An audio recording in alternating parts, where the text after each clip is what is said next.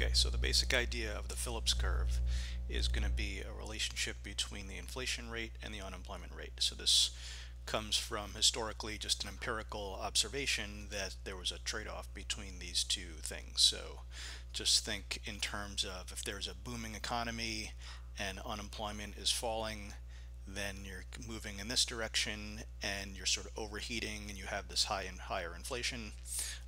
And the opposite case of going into recession, for example, so unemployment is increasing, but you're sort of taking pressure off the economy, and so you're seeing a fall in the inflation rate. So that's the basic idea of this trade-off that makes up the Phillips curve, and we're going to talk about short run versus long run.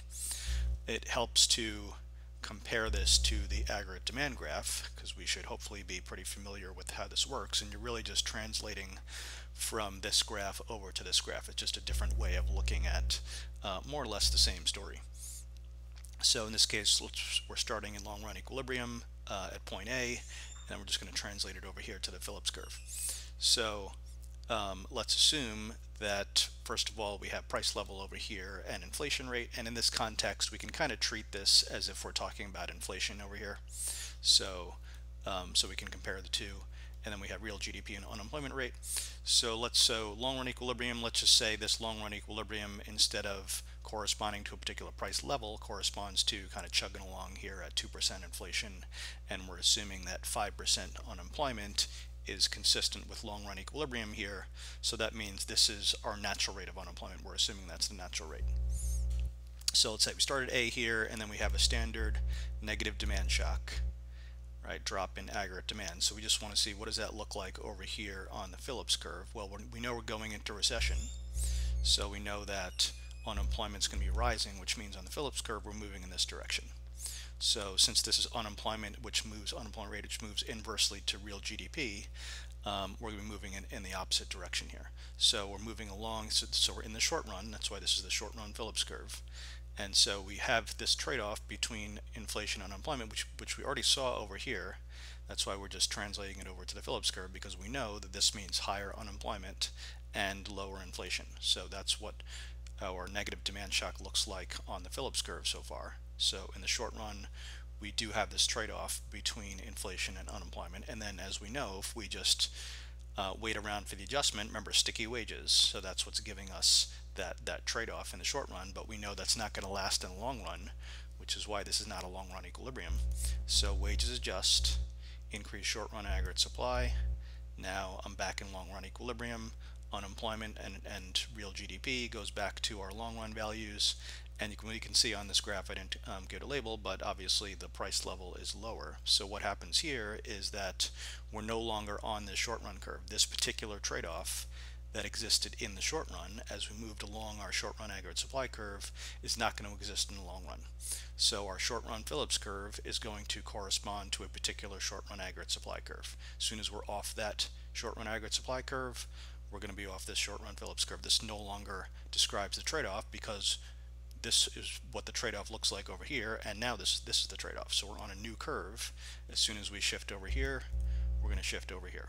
So we're back into long run equilibrium, natural rate of unemployment, and if we want to correspond it to the lower inflation over here, lower price level, we're just going to end up at a lower inflation rate. I just gave it a number, and so we're back in the long run. So that's why in the short run we have this trade-off, but in the long run, just like we got back to the long run over here, well, here it's in terms of unemployment rate. Long run Phillips curve, the unemployment rate does not vary with the inflation rate in the long run, because it's just after all the adjustments have taken place, we are back on the long run Phillips curve. But now we're on this curve, so we're just like we're always on a short run curve, right? The next shock, we're now on this curve. Well, now we have this particular trade-off between inflation and unemployment. If we just repeated things, then we would just go here again, back to here, just like the same thing over here. We could go here and then back to here.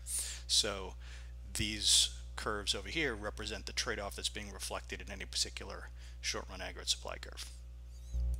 So that's a standard negative demand shock story.